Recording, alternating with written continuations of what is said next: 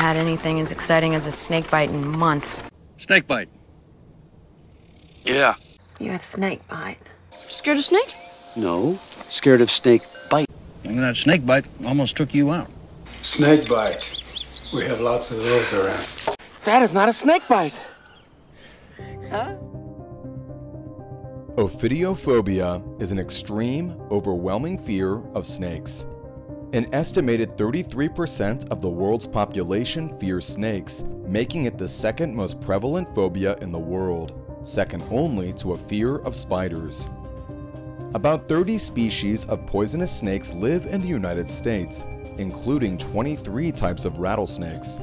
According to statistics, between 7,000 and 8,000 persons in the United States are bitten by venomous snakes each year, with an average of 5 fatalities. Rattlesnakes are the most common cause of snakebite fatalities.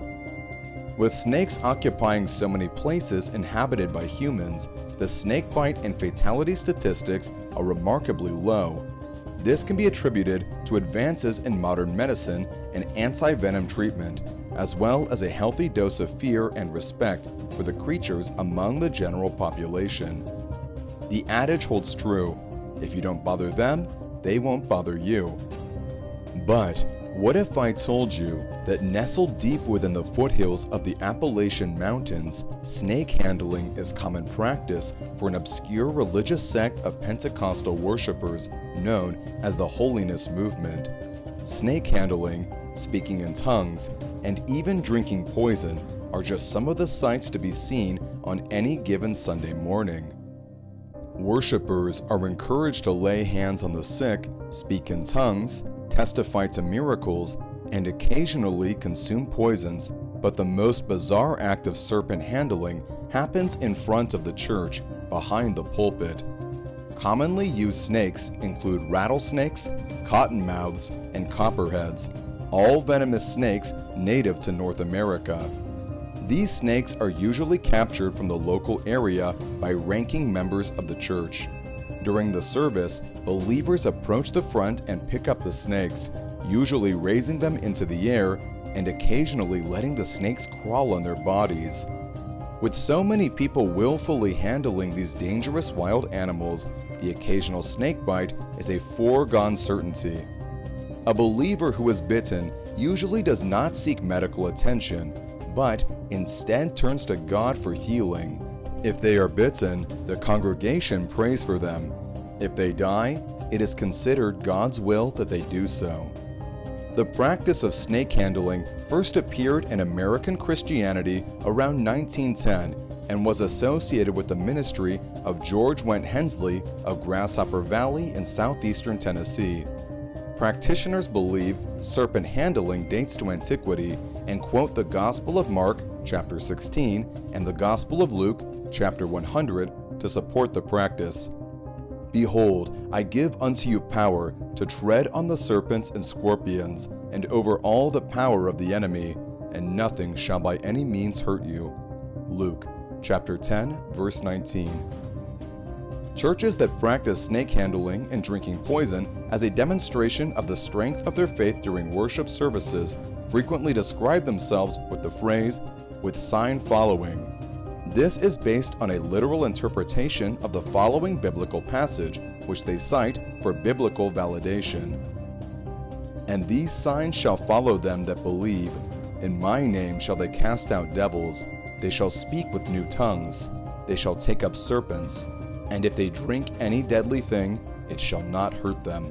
They shall lay hands on the sick, and they shall recover.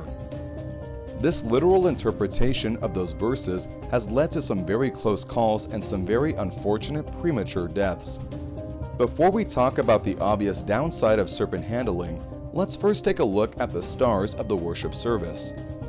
Up first, the Eastern Diamondback Rattlesnake.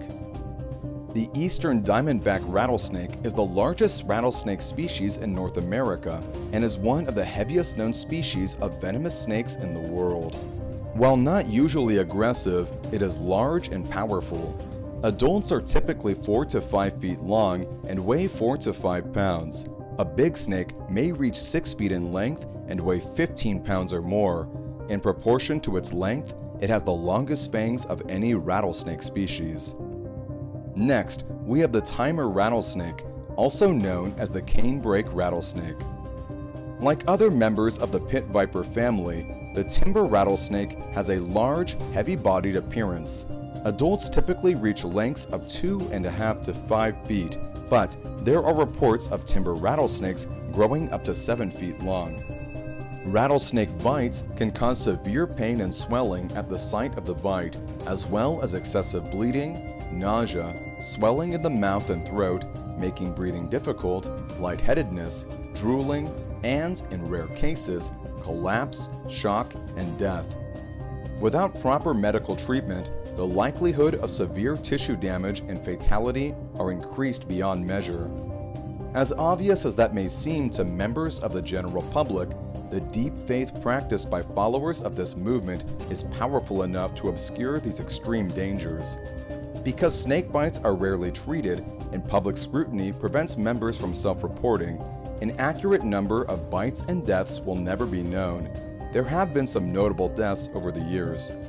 Glenn Summerford, a snake-handling preacher, was convicted in 1992 of attempting to murder his wife with a rattlesnake by forcing her to be bitten twice at their home. During the trial, some congregation members supported Glenn Summerford while others supported his wife, Darlene.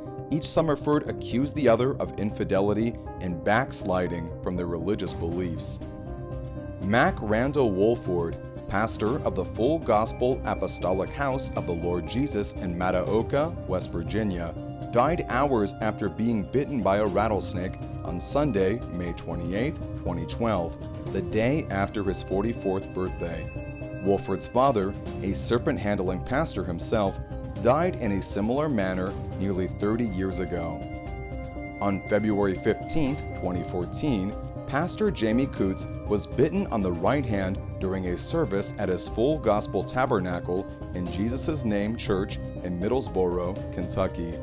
After the bite, he dropped the snakes but then continued to pick them up and continued the ceremony. Later, he was driven home. When paramedics arrived, his relatives refused medical treatment for him, saying it was inconsistent with his religion. He died in his home. He was succeeded as the head of the Full Gospel Tabernacle by his son, Cody. August 19, 2018, Pastor Cody Coots was bitten in the face by a rattlesnake during a service and was forced to receive treatment to save his life. Once bitten, Cody asked his congregation to take him to the mountaintop, where God would judge whether he is to pull through or succumb to the same fate as his father.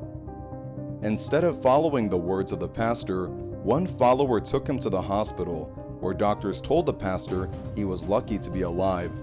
The snake came close to severing the temporal artery, which would almost certainly have killed him.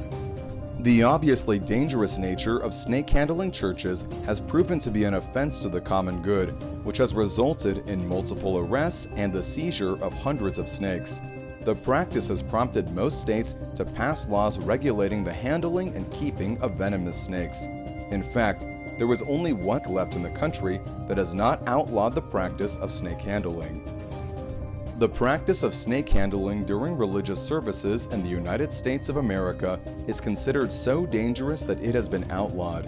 In a country where the right to practice one's religion freely is enshrined in the Constitution, serpent handling is not allowed and its practitioners face legal consequences. If you enjoyed this episode of Can't Be True, give this video a like and subscribe to my channel. If you have any amazing but true stories you'd like to hear about, please let me know in the comments. Thank you for watching.